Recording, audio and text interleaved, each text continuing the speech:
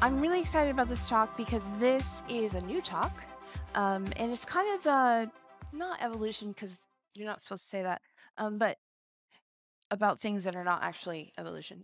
This is kind of an outcome of last year's talk, kind of growing on that talk. I talked about reach and how to reach more people by making your apps more accessible, by making them work for more people on more devices in more contexts. And this year, and after that, I had a lot of feedback and a lot of thinking and researching, and we're at Universal Design now. So let's dig in. If you don't know me, I'm Melanie Sumner. I am a senior software engineer at HashiCorp on the design systems team. So it's my job to make really awesome components that engineers love to use in their Ember apps and make them accessible, not by default, but pretty much by default, as much as we can. And you can find me on Twitter and Instagram at A11YMel.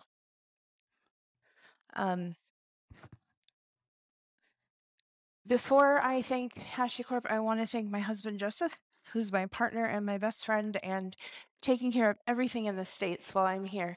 And I really couldn't do this without his support and him being an awesome partner. So, hi, honey, I love you. Thank you.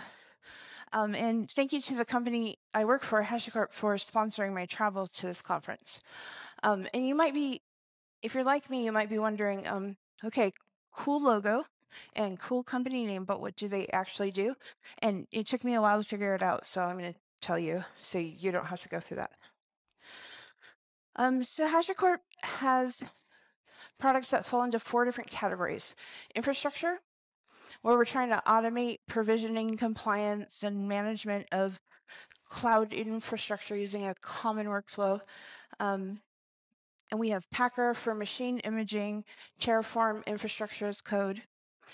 Security, where you still have to build applications, unfortunately. So we have identity-based security with Vault, and then secure remote access with Boundary.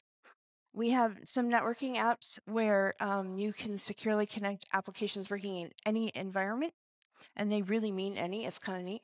And then the applications part. Again, this is about automation and cloud infrastructure and common workflows. So we have Nomad, which handles workflow orchestration, Waypoint, which handles app deployment workflows, and Vagrant, which handles environment workflows. And we're working on unifying these products into the HashiCorp Cloud Platform. Our initial targets are Packer, Consult, Vault, and Terraform, making it easier to log into everything all at once, which, makes sense. And we love open source. All of our stuff is open source. So you can go check it out for yourself on GitHub. Not now. Wait till after the talk. And then we ship the UIs with the binaries, which I think is kind of cool. So you can actually go see how we build our Ember apps, like there. Welcome, everyone, who, if it's your first time, and if it's your first time watching one of my talks, you'll hear me talk about A11Y, and so I always add this little thing in. Accessibility, there's 11 letters between the A and the Y in the word accessibility, so it's like internationalization, right? I-18N, kind of like that. So A11Y is the shortcut. There's going to be 4 sections. What is universal design? I've tried to really scope this to be what's relevant to the people in this room, because it's a rabbit hole, y'all. We could talk about it for years. And then we're going to look at the principles of universal design and see how they relate to things we already know. And then we're going to talk about universal design in tech and how we could get there as an industry, but more focused for us. And then, of course, action steps. I love action steps. So I'm going to give you 7 things you can do today. Or, well, not today, but pretty soon. So let's dive in. A brief-ish history of universal design, where to start. Architecture, of course, right? Because it's old and cool and... look at this building. Anyway, the first field where the idea of universal design was written down as an architecture, which makes sense because we had wheelchairs before we had the web, right? Like we've had to access buildings for as long as buildings have existed, right? The first concept of universal design is just, on the sidewalk on the corner, and it goes down and you're like, oh, that's really convenient. I don't have to worry about breaking my ankle when I step off the curb. The dropped curb or the curb cutout. The architect who came up with this design published a book in 1963 about the concept of designing for everyone instead of tacking on separate adaptations or accommodations for people with disabilities after the fact, which, yeah, makes sense. In his first book, this architect named Selwyn presented the argument that everyone should have access to buildings and that the requirements for that access should be built in to the initial requirements and not added later. Do you want to pay to build it once or you want to pay to build it twice? Another architect named Ronald founded the Center for Universal Design and is widely accepted as the first person to coin the term universal design, and that was in 1973. He was also responsible for the first legislation in the United States, in the state of North Carolina, which is the first of its type to define the rules related to the accessibility of buildings. Then of course, these concepts were dealing with education, and educators realized we could steal some of this or learn from some of this and use it in education. Oh, I forgot to take that out. So if I was going to run over, this is the part I was going to chop. But we're going to go through it because I was given permission to run over a little bit if I need to. Sorry. So in the late 1800s, first disclaimer. This is about education in the United States. Sorry, that's where I live. I will do more work to research it globally, but I didn't have time to before this talk. So please bear with me, and thank you for forgiving me for being US-centric right now. So in the late 1800s, laws came about that said, hey, you can't send kids to work in factories. You have to send them to school. So they needed to, at scale, send kids to school. And they needed to do that quickly, and you do that with standardization. This is how you got the columns and the rows and the kids sitting there and the teacher in the front and kids falling asleep and all those things. Then, around the time of the Great Depression, they figured out, hey, we should have windows in schools. We should let some of the outside in. So the shift focused to add these big windows to classrooms. And then we had World War II. And after that, we had the post-war baby boom. So we had more kids and we needed more schools for them. So we kind of pulled back from that, hey, how do we innovate for schools? And we need more schools really fast. So let's just standardize and move forward. And then we have open education classrooms. And this was the idea with taking the walls down, making the windows bigger again, putting desks in groups, and then teachers would kind of walk between classes and sets of children and educate on a more personal level. But then we got into, well, we need to save money and we need to conserve energy, so let's just take out those big windows because that's costing us too much money and they're not energy efficient. And let's use electric lighting and mechanical air conditioning and hoping to save energy. That's what they were trying to do. But then we realized that, oh, why not both? So starting to figure out ways where we could meet the needs of the students while staying in the boundaries of budgets, while being energy efficient, and just realizing that we could have all these things at once, and they could be integrated. So I think there's a pattern emerging here, and you see innovating and pulling back, and innovating and pulling back, and innovating and pulling back, and then hey, why not both? The results are paying off. A study in 2012 was about how classroom design features, like how the room is set up, how much air conditioning or airflow is in the room, the sound of the room. the furniture, all of these can influence a student's progress by up to 25%. And if you think about how you were doing in school, like what would 25% have meant to you, right? And for some kids, that's the difference between passing and failing, or just being mediocre and really excelling. So just keep these things in your mind because it's going to matter later. And along these transitions for the layout of the classroom, universal design was adapted for learning itself. They started to realize that they could use some of the concepts that architecture introduced and provide improved experiences in the classroom for learning. Universal design in learning focuses on areas of action, engagement, and representation.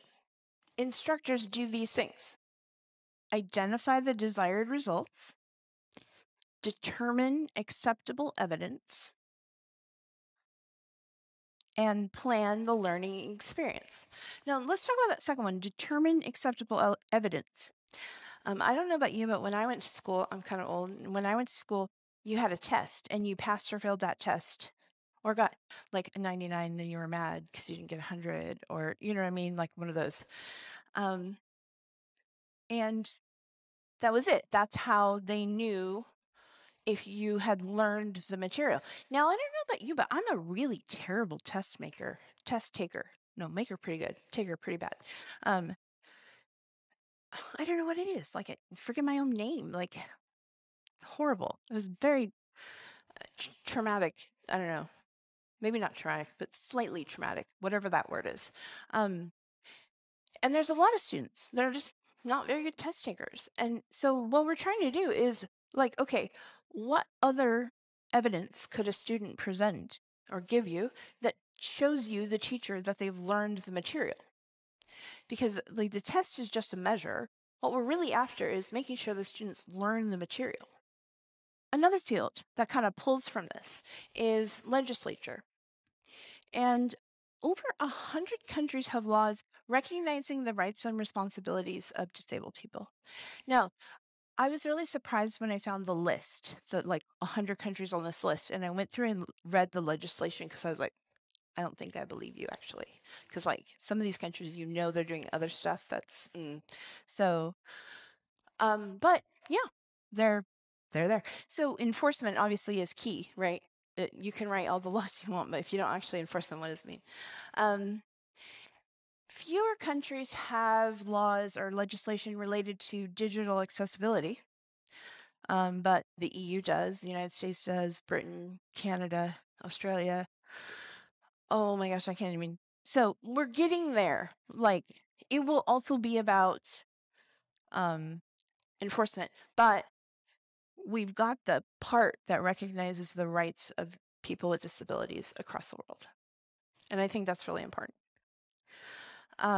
So architects first introduce the cut curve. Then we get this, the coining of the term universal design. Then we get universal design for learning. And then we get some legislature that actually says, we need to recognize the rights of people with disabilities. And those are more concrete examples of actually using universal design. And we've got a couple other that are making progress, but they're still kind of in adaptive land. So fashion is one of them.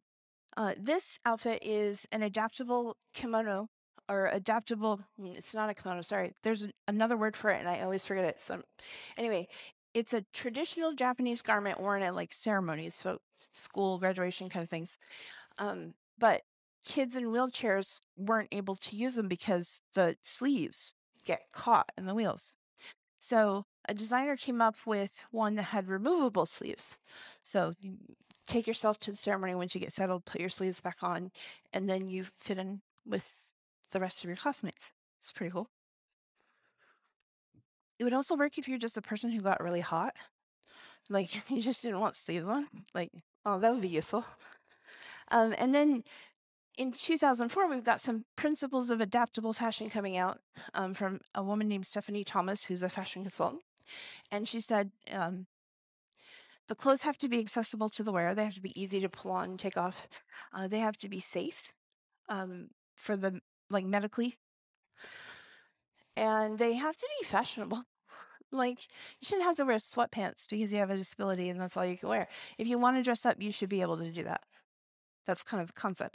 And her company, Curatable, is working on that, working on fashion for people who maybe lost a limb or are in a wheelchair, giving them some options giving them options, period. And then there's a company called Unhidden Clothing that's doing the same for men's clothing. And these kind of look like normal outfits, right? You wouldn't really be able to tell. But see up there, the sleeve on the long sleeve shirt, that has buttons all the way down. So maybe if you're a patient that has to go through chemotherapy or something, you don't have to wear you can wear that shirt and then just unbutton the sleeves on the outside. It's pretty cool. And then the pants have zippers on the sides, or you can put them on like other pants. You have option again, it's about options. And yeah. And then, of course, face masks, because those have become part of our lives in the past few years. And what if you live with someone who needs to read your lips? They need to be able to see your mouth to read your lips, right? Or what if you just want a different way to attach the face mask to your face? A company called Rebirth Garments sells these kinds of things. And then in the home goods, and here's the thing. I own these. These are pop cap containers. Wait, pop top containers. There we go. And someone pointed out, oh, they're adaptive for people who might only have one hand. It's like, well, I have two hands and I use them all the time. And they're right. You can just pop the top and pull it off, get whatever's in there, put it back on and push the button again. It's done, which is really useful for me because I'm usually like holding one of my cats at home. So I really do only have one arm to use. But I hadn't thought about it. Like, I just think they're super convenient. I didn't consider them like an accessibility aid. Pottery Barn sells mirrors with that tilt. So you can have if you have a my son is 6'3", so like he needs his stuff like way up here, and I'm short, so I don't. So having those options is really useful. How many of you have an adjustable height desk? Did you ever consider it to be an accessibility aid? But think about someone in a wheelchair. They could use the desk, and then someone else in their family who isn't can raise the desk up and also use the desk. Another thing I hadn't really thought about as an accessibility thing, but it is. And what if we didn't punish our children for fidgeting, but we gave them an environment that it was okay to fidget? So they make chairs that kind of quietly move with you. So you could fidget. It's like a fidget spinner chair, like almost.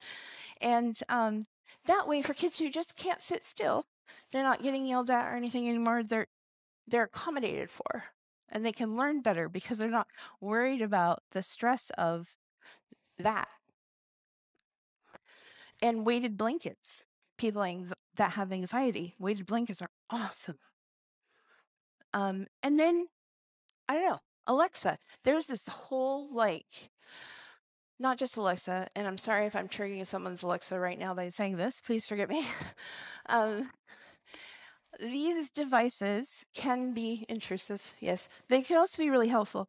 When I'm cooking in the kitchen, I can say, Alexa, add hamburger meat to Target Run, and it will go into my list and add it. So when I'm shopping, I don't have to try to remember. You can check in with your elderly parents if you have them like that. And there's like a lot of uses where we just didn't have this kind of automated help before, and now we do. The next section, principles of universal design. What are they? There's 7 of them. We're going to go through them really quickly because we're going to go through them again after that. Equitable use. The design is useful and marketable to people with diverse abilities. Flexibility in use. The design accommodates a wide range of individual preferences and abilities. Simple and intuitive use. The use of the design is easy to understand, regardless of the user's experience, knowledge, language skills, or current concentration level. Perceptible information. The design communicates necessary information effectively to that user, regardless of the ambient conditions or the user's sensory abilities. Tolerance for error. The design minimizes the bad stuff that can happen of accidental or unintended actions. Low physical effort. The design can be used effectively, comfortably, and with a minimum of fatigue. Think about an automatic door opener versus those doors that like you turn, they get stuck, you push, and like, oh my God, you're so tired after that. Appropriate size for use. So the example that comes to my head for this one is the adjustable height desk. Like it's universally designed to be the appropriate size for anyone to use it. But what are these principles really about? It took me a while. Like I was really thinking about this and watching a lot of TED Talks, a lot of videos, like reading what people thought.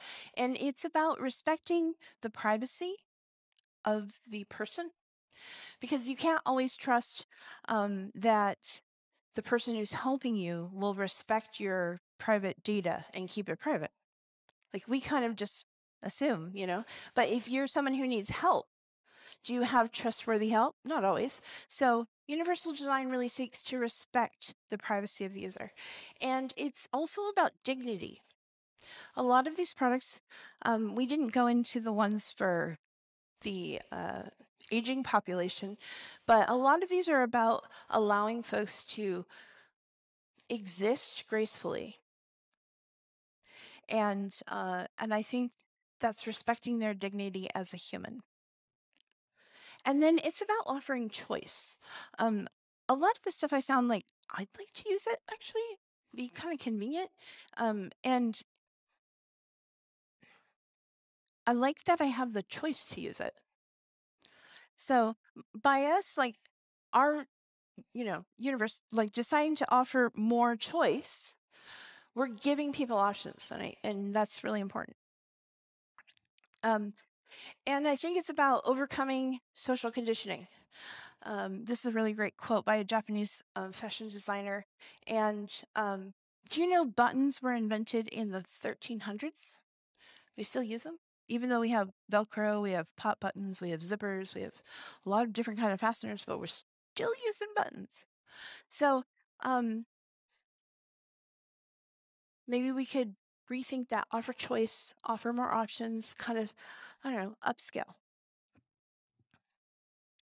So universal design and tech, we have heuristics for interaction design, the most famous of which are the Nelson heuristics.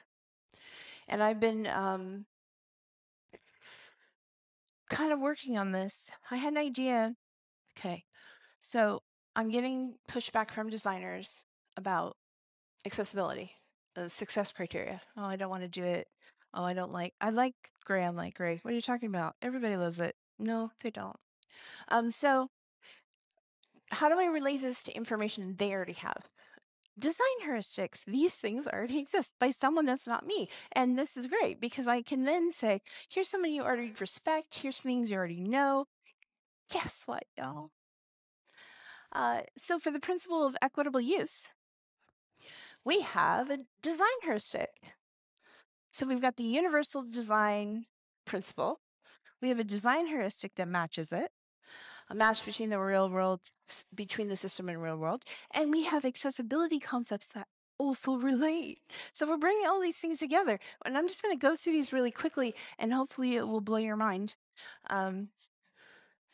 Because for each one of these principles that we also have a design heuristic. We also have accessibility principles.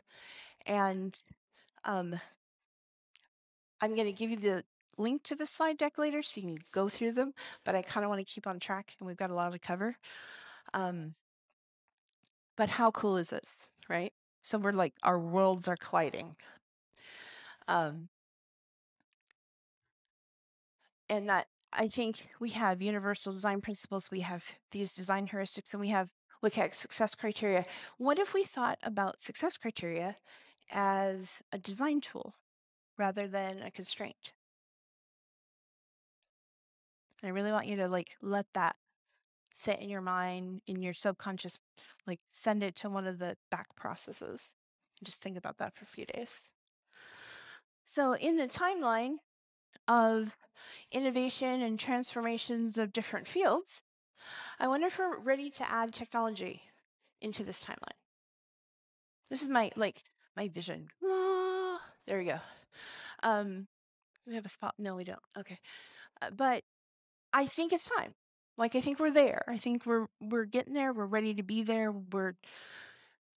We understand that it's not just about, oh, you're trying to tell me how to write my code. How dare you? No, we're actually learning from other people in other industries, and we're growing, and we're recognizing how we fit into the big picture. So, action steps. You ready? 7 things you can do now. BuzzFeed article. Give consistent help. Put a link to help in the same place on your site, visually and in the DOM. I always tell people either stick it in the nav or stick it in the footer, but the same place on all the apps all the time, and it goes to a real person. It could be email address, could be phone number. Provide help consistently, so you're not taking up the user's mental energy while they're trying to use your app. Because search is great, but maybe they're like me and they need more words to describe something, what they're looking for, right? And search is very kind of limiting that way. You have to really get it really right. Number 2, improve keyboard focus indicators. That's a good one. And I don't think this next slide actually works. Oh, it does. Good. So here's some examples of keyboard focus indicators that are great and may or may not resemble something in my current design system. But we've got some interesting things here. We have a double border. We have just a 2 pixel. So this is the thing. Bump it up to 2 pixels. Make it solid. If you want to use dashed, bump it up to 4. If you want to do 1 on the side, bump it up to 4. And get that 3-to-1 contrast ratio between the button and the border and the background. So there's that double 3-to-1 check here. But all of these examples pass. So, take a mental picture. Number 3, provide multiple ways for a user to authenticate. I know, you're like, Mel, that's too much work. But, okay. Don't, I will hunt you down if you do this. Do not prohibit copy paste or password managers. I will hunt you down if you do this. That is one of the most frustrating when I'm filling out a form and they've prevented copy. String of bad words here. Very upsetting. You can use the help train my AI tests, identify all images of cats in this picture, right? But if you do that, you really need to provide, either they can listen, give them an alternate way to do that, or get some help. Login links instead of memorizing a password and a username. And there's more, but the point is we want to give our users options so they can pick the way that fits best for them. Number 4, improve the target sizes of your interactives. I'm going to preach this one until we all do it. What we're going for here, ideally, those of us who have on the Fat Finger Brigade will tell you that we would love to have 44 by 44 pixel top targets, right? But it also helps mouse users who maybe had too much coffee and they're kind of jittery, and you give them that tiny tap and they're like, oh my God, I can't. And they click on the wrong thing. But 24 by 24 for now passes. Or you can do math. Like, we're after the total target size and the spacing in between. So if you're not going to put spacing, it needs to be a little bigger. If you put some spacing, you can make it a little smaller. We're after total target size. Number 5, review your forms for places where you've asked users to fill in information twice. The only place that this is like legit is like setting a new password. Yeah, okay, we want to make sure you really meant that password, right? But what about billing and shipping?